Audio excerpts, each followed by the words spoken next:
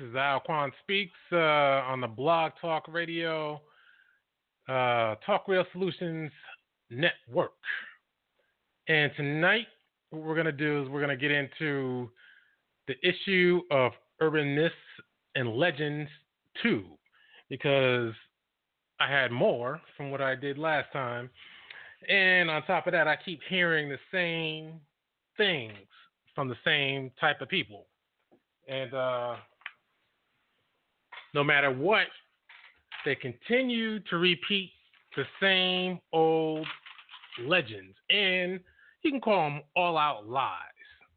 So what we're going to do is we're going to get into each one.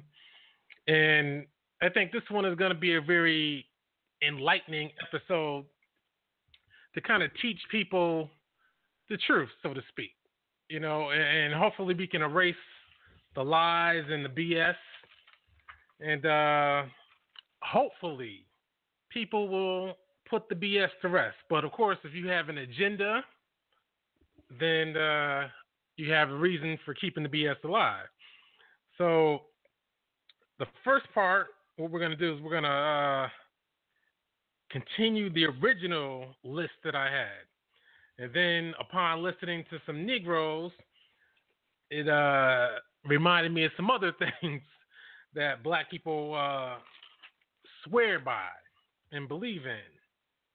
So it made me do a part 2. So let's start off with a part of what I did last week. Because one of the questions was the Nation of Islam, they're not, which is true. And then I alluded to the Nation of Islam not being pro-black. And I know that might shock you, because the first thing on your mind is you're going to think, wait a second. They talk about crackers. They say that they're about blackness. They always talk about black people this, black people that. And, of course, they talk about crackers, even though they don't anymore. Because now they talk, Farrakhan says the enemy. And let me tell you why they're not pro-black. We already outlined why they're not Muslims. They don't have beards. And, of course, they wear suits. Nation of Islam is a Masonic outfit. Let's be clear on that. They're not pro-black because they're from the Masons. They're not pro-black because, let's get real, their God, they call Master Farad Muhammad. He's a white guy. I mean, they're calling a white guy Master, and he's God. That alone, I could stop right there, but I'll continue. Have you noticed something else about the Nation of Islam?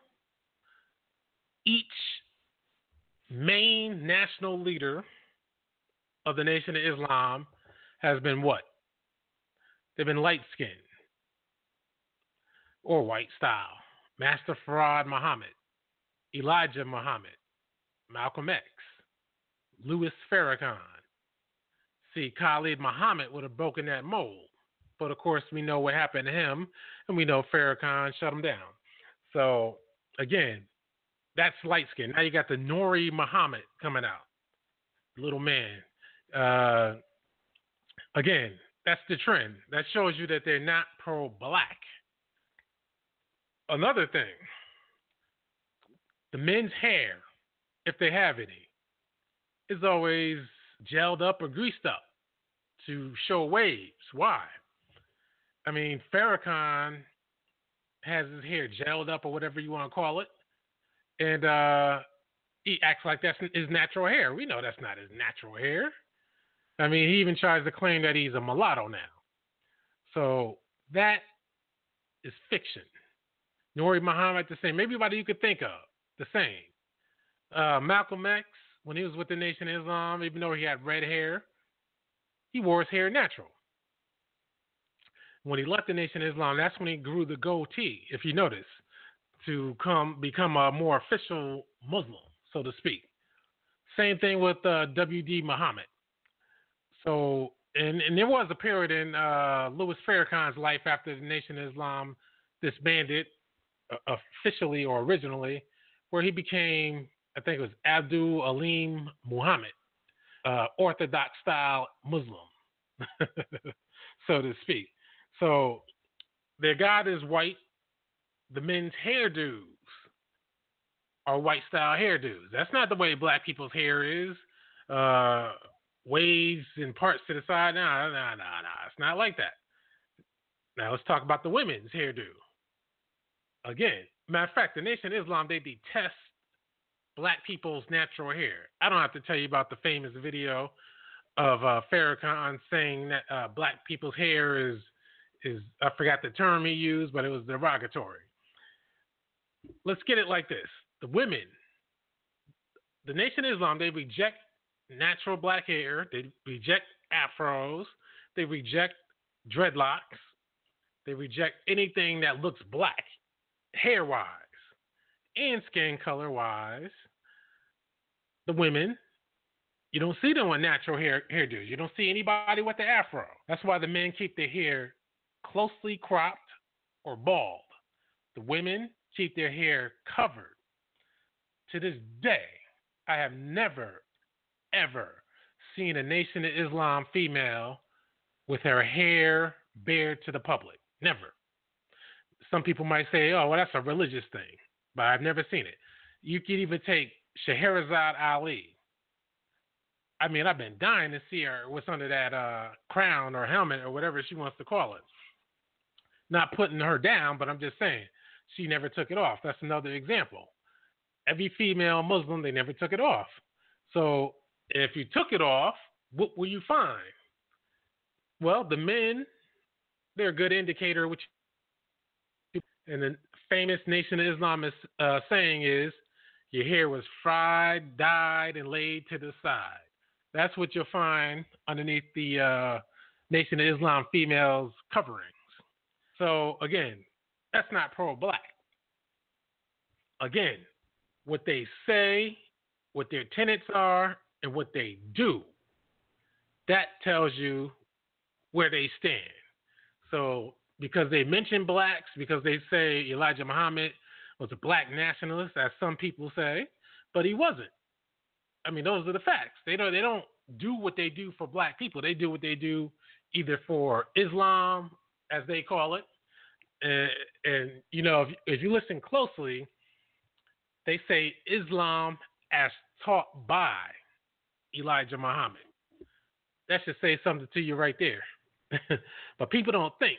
See, they listen to the hype job, and then they say, okay, well, these people must be black militants. They're not militant, and they're not pro-black. So that's something else that black people need to get a hold of. And, you know, you got to stop falling for the okie doke. And what's the other thing that the Nation of Islam national representatives, the leaders, again, they're all light-skinned, damn near white. That tells you where they're going. Because Khalid Muhammad would have been the perfect Nation of Islam and a black leader representative. Also, Khalid Muhammad was a Freemason as well. They're all Freemasons. Again, all these black groups, make no mistake about it. I told you this before. They are all Freemason outfits or organizations put together by Jews. That's the bottom line. So the Nation of Islam is not pro-black. In fact, they're actually pro-white. I know some of you are saying, nah, how are they pro-white? Let me tell you how they're pro-white. What does the white man always wanted between blacks and whites? He wanted black people to get their black asses away from white people, right? Now, what do the Nation of Islam want?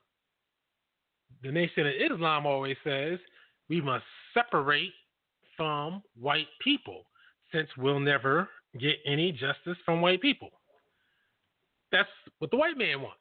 He wants you to separate from him. So that's pro-white. See, they're just disguising it. And the reason why they're disguising it is because they're Freemasons. And So that's total separation between the blacks and the whites. They're doing what whites want, but they're looking mean, sounding mean. They're anti-black. That's why they never do anything for black people. They're anti-black. They're not pro-black. What have they ever done? Nothing. All they've ever done was talk, talk, talk, talk. Sound mean, dress slick, but they never did anything in actuality. So they're pro-white, and that's a fact. Their God is white. And if you tell them he was something else, they claim the guy's father was jet black. But there's no proof of that.